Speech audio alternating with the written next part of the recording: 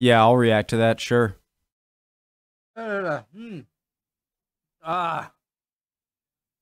I gotta wake up. Brief history of UK. Brief history of Ukraine. General knowledge, preemptive like, original link to the video, top of the description. I hope you all are doing well. Phone's away. I tossed it already. Throw it. Link to the Discord below the original link to the video, like always. Let's go. I really want to know that. Why was China divided before World War II?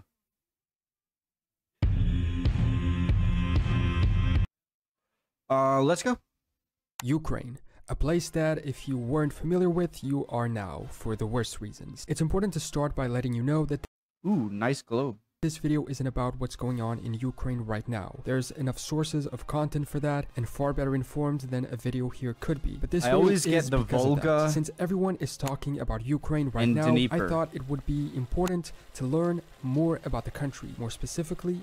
It is the Dnieper. It's the Dnieper. Volga, I think, is right there. About its history. Does the so the Volga enters the Caspian? I always get so sad whenever I see the Caspian Sea, because if only it was connected somehow to the Black Sea or the Persian Gulf, it could be such a useful, I'm sure it is still a useful thing, but I just wonder, like, the trade routes in the Caspian throughout history, what they must have been. So in this video, we're going to try to summarize the key points of Ukrainian history, dividing it into very short segments that allow us to get the key ideas of every time period since its beginning up to today. Humans settled in Ukraine almost 50,000 years ago, and by 4500 BC, the Kukuteni Tripilia culture is said to have been flourishing in the area. It's considered one of the most likely locations where the domestication of Is that part of the urn culture? Like there's an urn something culture in Europe where it's identified as the urn something because of they would use urns. I don't know. Of horses by humans took place. During the Iron Age, it was inhabited by many people of the surrounding regions, Cimmerians, Scythians, and Sarmatians. But it was the Scythians who initially took greater control of the territory, with it being part of the Scythian kingdom between 700 and 200 BC. Also during this time, Greek, Roman, and Byzantine colonies were established there, on the coast of the Black Sea. Byzantine? Greek, Roman, and Byzantine colonies. Byzantine? Am I missing Byzantine? I thought Byzantines weren't a thing for another 600 years, or were they the Byzantines? Am I missing something? Were the Byzantines a name of people before? Were established there on the coast of the Black Sea. The most well-known ones were Tias, Olbia, Chersonesus, among others. But these were just colonies, and the people who settled there varied a lot. From the three we saw earlier to others, like the Goths, the Huns, the Old Bulgarians. In fact, Old Bulgaria was located. Someone told me that Byzantine. Oh, see, 650. Someone told me that Crimea is sort of like an arid area. Is that I can't see how that would be true. There. Then they migrated elsewhere, and the Khazars took over the land along with the Antes. And so we can conclude that since very early on, the lands where Ukraine now is were the home of many peoples and tribes. By this point, we begin to get closer to the Middle Ages, and to what is sometimes called the Golden Age of Kiev, meaning the time. Olga, where's Olga? That crazy B word. Of the Kievan Rus. The Kievan Rus was a loose federation of East Slavic, Baltic, and Finnic peoples in Eastern and Northern Europe from the 9th to the 13th century, and under the reign of the Rurik dynasty, founded by the Varangian prince Rurik. The capital of this federation was Kiev, and it was, for most of its existence, the most important city. The golden age of the Kievan Rus began with the reign of Vladimir the Great, who turned Rus towards Byzantine Christianity, an important identity of Ukraine which goes back to this moment, and part of the reason why today much of its population is Christian Orthodox. This federation is also the origin point of Russia, mostly through the Duchy of Muscovy, which took over as the main city after the Mongol invasion temporarily took down the importance of Kiev. So the name Ukraine is older than the name Russia? Is that what I just learned? Kiev. After the full disintegration of the Kievan Rus because of the Mongol invasions, several principalities continued on their own, namely that of Kiev. Something we just mentioned is also key, the Mongol invasion, because the Mongols attacking essentially led to that disintegration of the Kievan Rus, and the Rus lands, then known partially as Ruthenia, were soon conquered by others. Western Ruthenian principalities became incorporated into the Grand Duchy of Lithuania and the Polish Kingdom, then into the Polish-Lithuanian Commonwealth. Essentially, Ukraine as an autonomous nation did not exist during this period, with its territory being divided among many foreign rulers. Most The Cossacks? of the West was under the rule of Poland-Lithuania, and Crimea, for instance, was under the rule of the Crimean Khanate, a successor Khanate? of the Mongolian Golden Horde. It's actually crazy how strong the Crimeans were. They even got up to Moscow and destroyed it one time. But local people didn't particularly like the way they were ruled by the Polish-Lithuanian. First, they forced somewhat of a submissive state for the locals, and second, they just didn't seem to care about the territory. So, the peasants of the region turned to the Cossacks. The Cossacks were a group of East Slavic Orthodox Christian people who became known as members of democratic, self-governing, semi-military communities originating in the steppes of Eastern Europe. I wish I could hear his laugh. These particular Cossacks had various origins, but were predominantly made up of those Eastern Europe.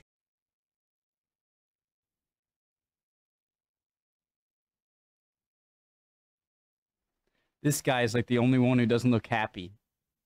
What are they doing? Are they writing like a love letter to his wife? Or why are they all laughing? They're all laughing hysterically, except this guy. Europe. These particular Cossacks had various origins, but were predominantly made up of those who preferred the dangerous freedom of the wild rather than life under the rule of Polish aristocrats. So they're like the Russian cow or Ukrainian or the Eastern European version of cowboys.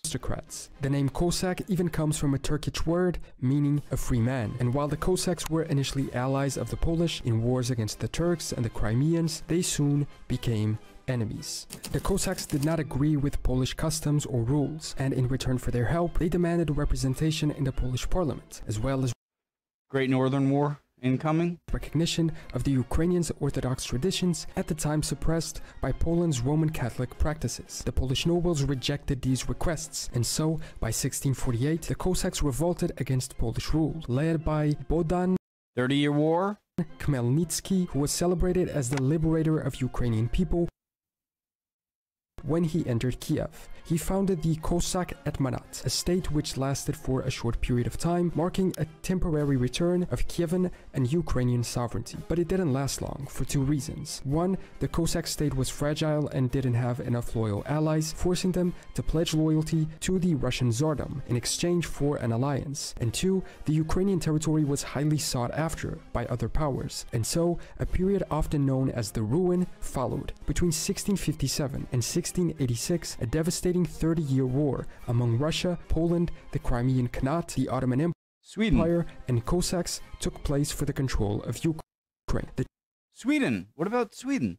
Or that's Great Northern War? Treaty of Perpetual Peace between Russia and Poland in 1686 finally ended the war and divided the lands of the Cossack Etmanat between them. I'm sorry. Place for the Russia, Poland, the Crimean Khanate, the Ottoman Empire, and Cossacks took place for the control of Ukraine. The Treaty of Perpetual Peace between Russia and Poland in 1686 finally ended the war and divided the lands of the Cossack Etmanat between them, reducing the portion over which Poland had claimed sovereignty. In fact, that's kind of, why would you ever name a treaty Perpetual Peace?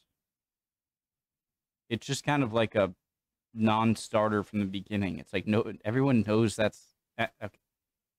Cossack Etmanat between them, reducing the portion over which Poland had claimed sovereignty. In fact, most of Ukraine came under control of the Tsardom. Soon after, Russia took over Poland as well, and so most of modern Ukraine came under their sovereignty. Under the control of the Russian Empire, Ukraine's territorial organization was vastly different. It was included in the governorates of Chernihiv, Kharkiv, Kiev, Little Russia, and Volyn. Also, beginning in the 19th century, there was migration from Ukraine to distant areas of the Russian Empire. According to the 1897 census, there were 223,000 ethnic Ukrainians in Siberia and 102,000 in Central Asia. An additional 1.6 million immigrated to the east in the 10 years after the opening of the Trans-Siberian Railway in 1906. The big thing so it's kind of like a manifest destiny that the U.S. did, So I'm pretty sure, and let me know if I'm wrong. I always want to preface that with a lot of things I'm about to say that I think might be wrong, but I want to say somewhat confidently.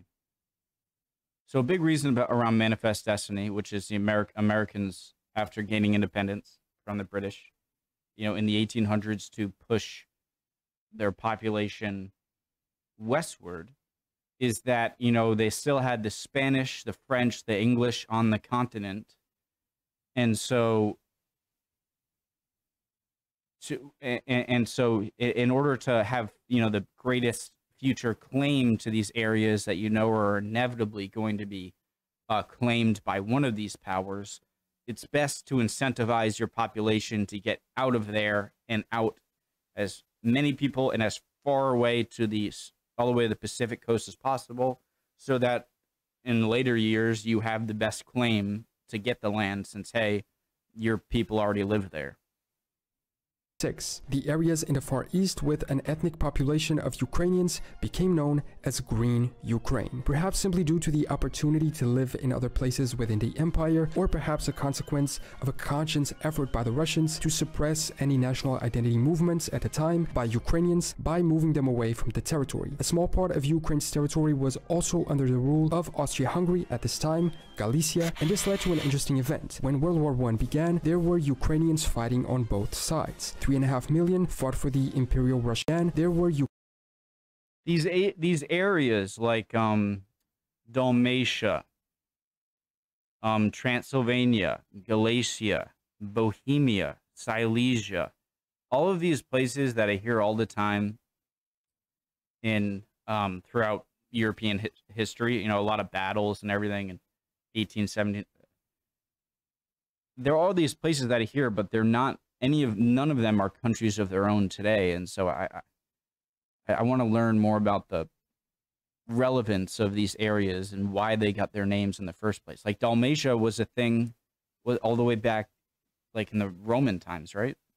Ukrainians fighting on both sides. 3.5 million fought for the Imperial Russian Army, while 250,000 fought for the Austro-Hungarian Army. And while the Entente won against the Central Powers, the two empires that the Ukrainians fought for both lost, as the Russian Empire and the Austro-Hungarian Empire both collapsed by the True, yeah, because the Russian Revolution. End of the war. The collapse of these two empires also coincided with the Russian Revolution and Russia's internal conflict between the White Tsarist army and the Bolshevik forces. During this period, a Ukrainian national movement for self-determination emerged, and several Ukrainian states were briefly in existence. The Etmanat made a comeback, the Directorate, the Bolshevik Ukrainian Soviet Socialist Republic, the West Ukrainian People Republic, and the Utsul Republic. But one had bigger importance than all the rest: the internationally recognized Ukraine's People's Republic, the predecessor of modern Ukraine, created in 1917. Although the Western People's Republic was also important, so much so that in 1919 a Unification Act was signed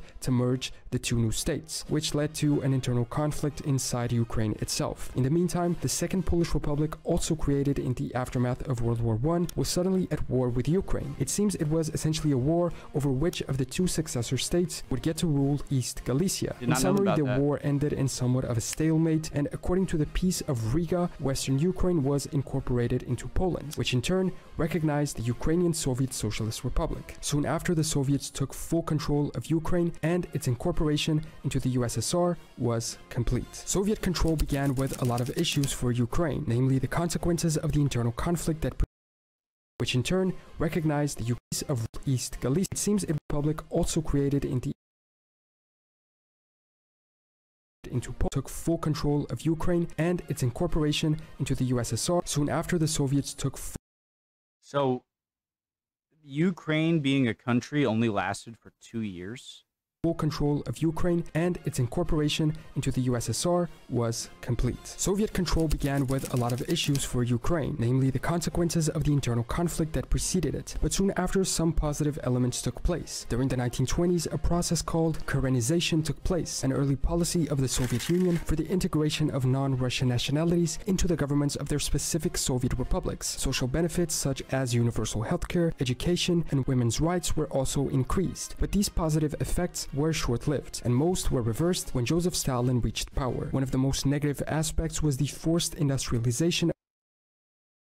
Seems like whenever communist countries start out, they're well-intentioned and they might work quickly, but the big problem is that, in my opinion, a lot of bad things about capitalism too. I could go on for hours about this subject, about communism versus capitalism. Fascinating.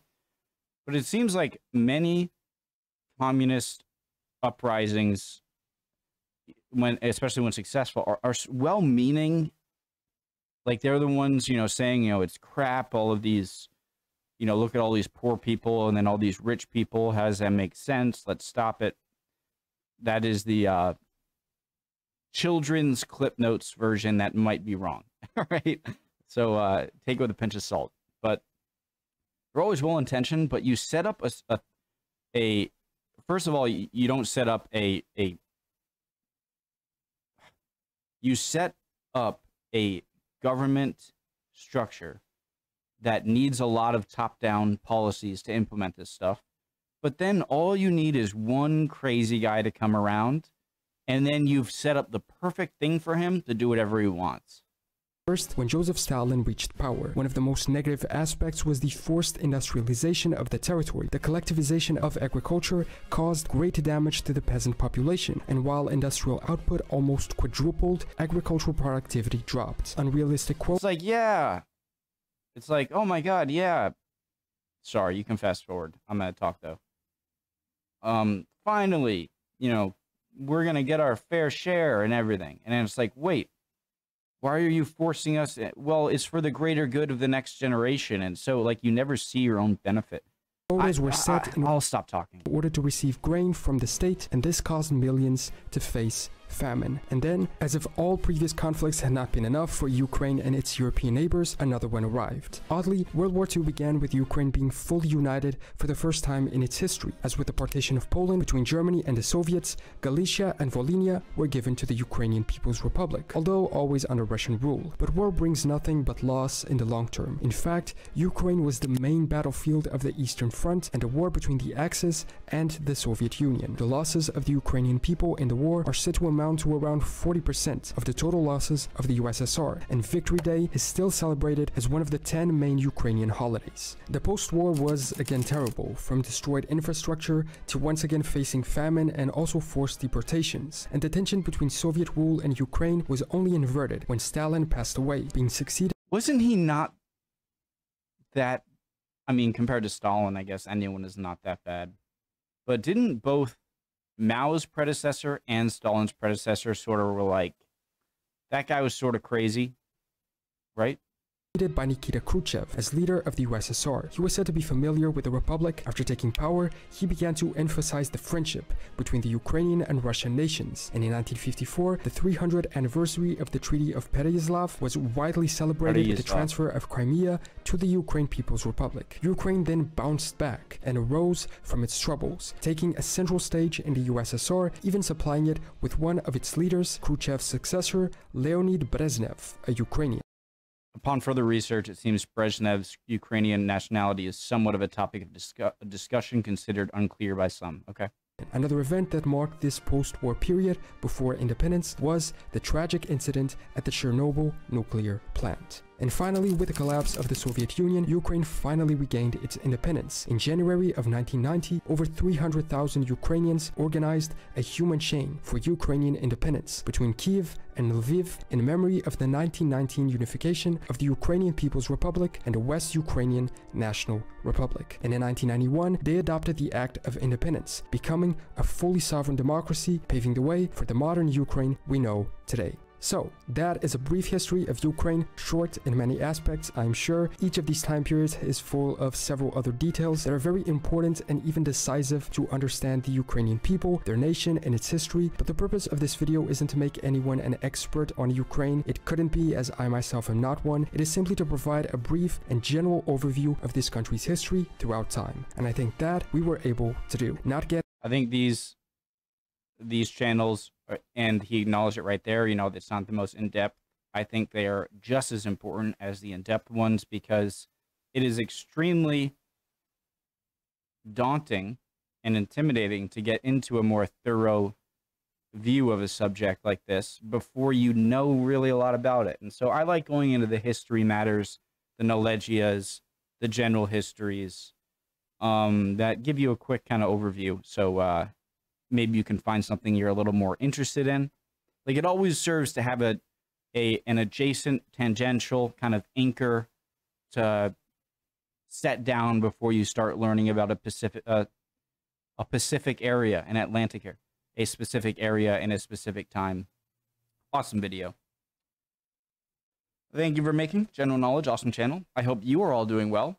Can teach me some stuff in the comments. I think I probably made a lot of stupid... You know what's strange? And now I'm going to just have to make dumb comments all the time. The more stupid comments I make in a video, the more people then comment in the comment section. All right, I hope you're all doing well. If not, chin up. Love you guys. You'll be good soon. Trust me. Look at me. Look. You'll be okay soon. If you're doing okay, then hopefully you stay that way. Bye, guys.